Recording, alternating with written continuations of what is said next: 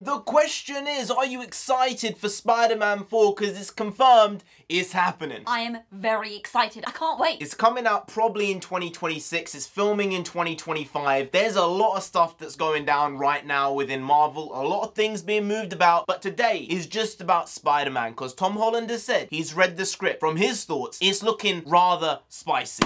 Gotta do fact of the day though. Page number 189, fact number 4. The word pencil comes from a Latin word meaning small penis. Great fact. That's a brilliant fact, that is. Every time I look at a pencil, I'm gonna be thinking, small peepee. The pencils!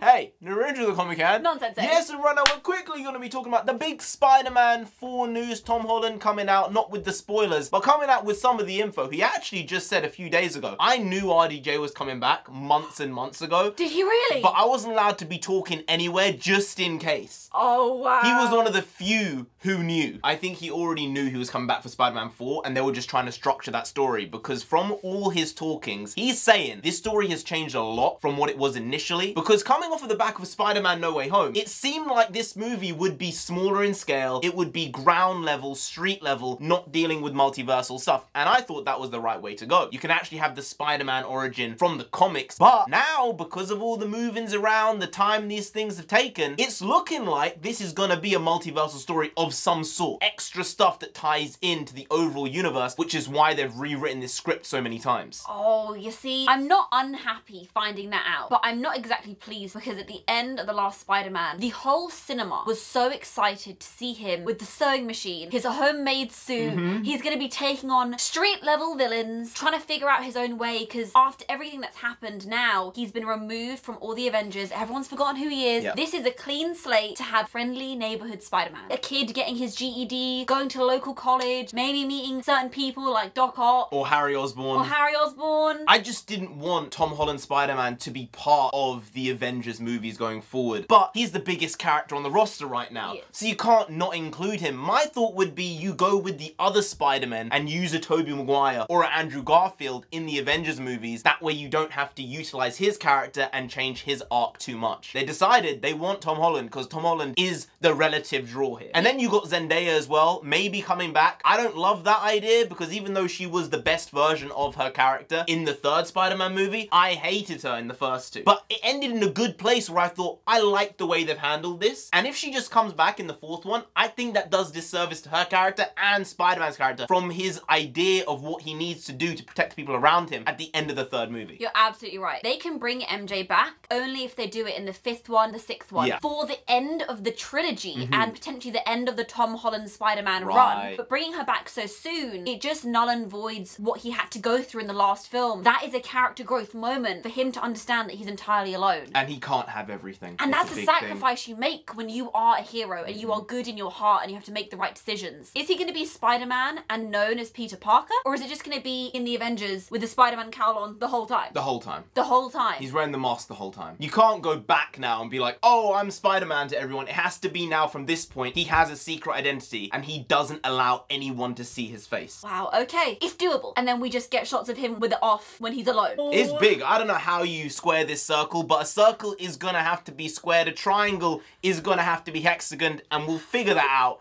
as the time comes.